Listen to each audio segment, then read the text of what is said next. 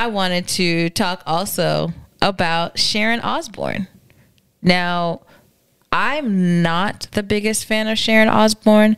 She recently got into a spat because she and Piers Morgan, her fellow Brit, after the whole Meghan Markle ordeal, she came to his defense, and she essentially said, and as a good friend should. Yes. A good racist friend should always come to their racist friend's defense. What's your racist?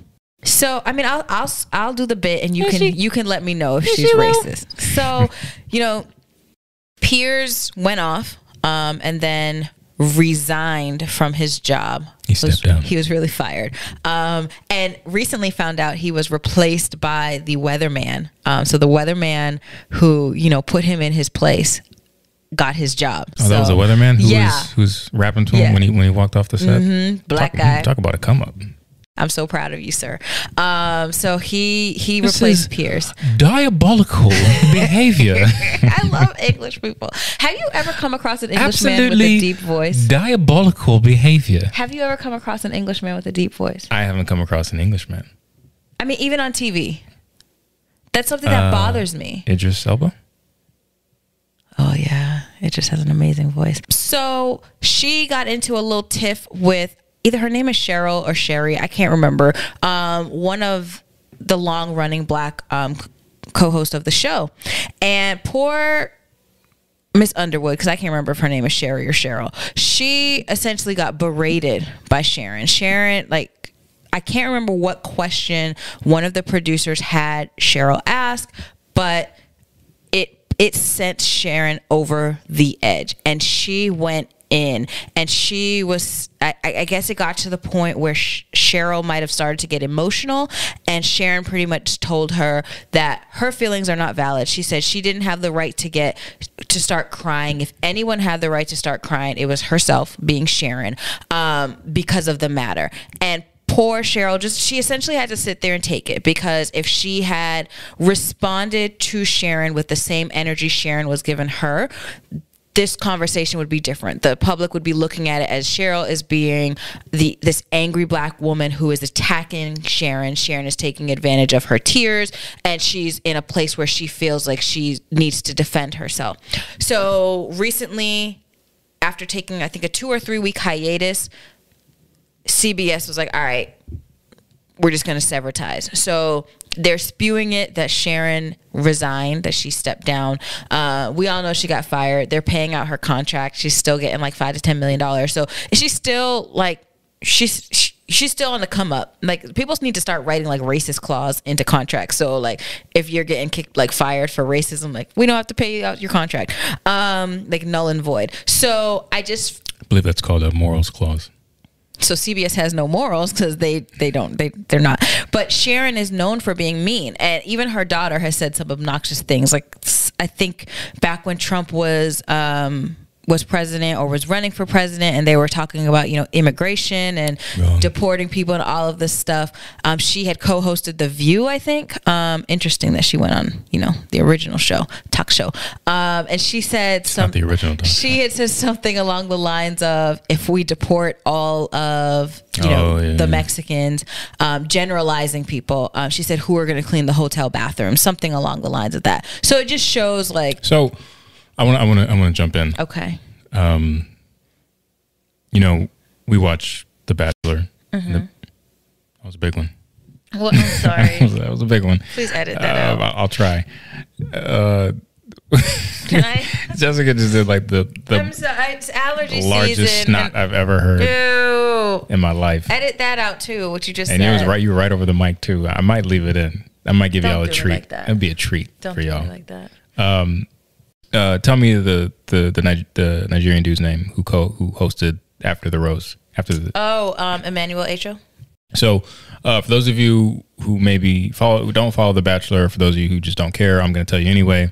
There was a series of things that played out over the course of this recent Bachelor season where we had our first black Bachelor, and the woman he ended up picking had some old photos surface of her at antebellum parties back in, you know, it was like 3 years ago, 2018, 2017 or whatever.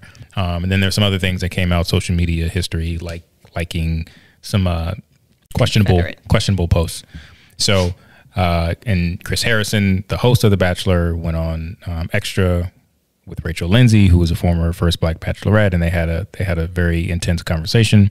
Chris ended up getting in a bunch of hot water and said he was going to step away to get some training or education to be more racially sensitive. So I say that to say, Emmanuel Acho.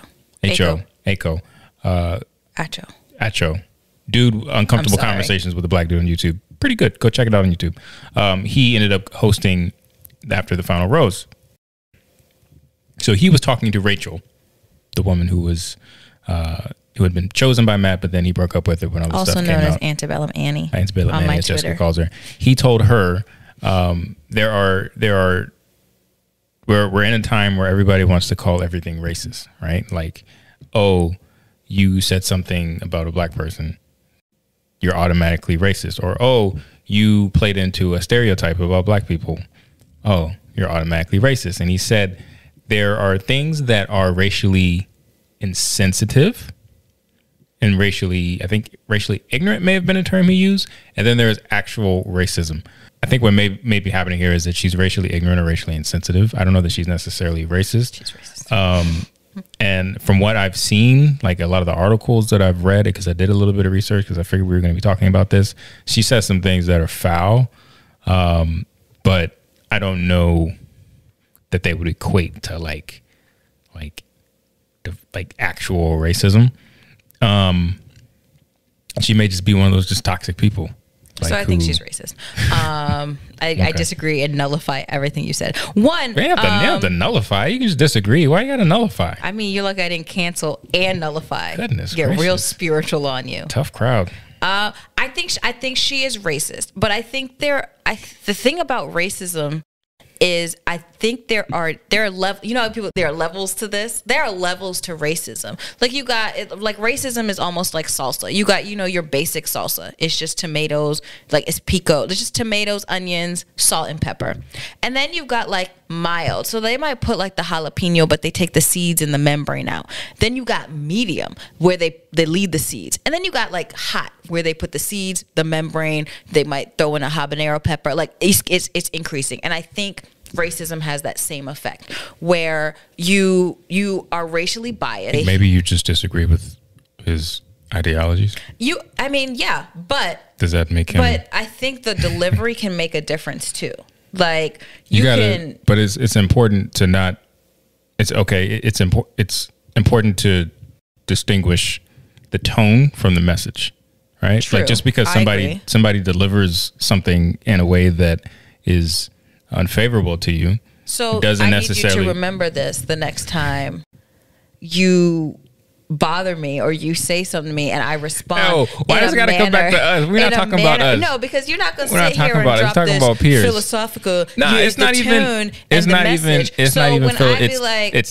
It's the message, not the messenger, right? Like people who you disagree with can say things that have merit. You just have to actually listen to the message and not the person who's speaking it and not the way in which it's being said. You have to actually just listen to what they're saying. Like last week. Last week I played the Candace Owens clip when she was going off about Lil Nas X.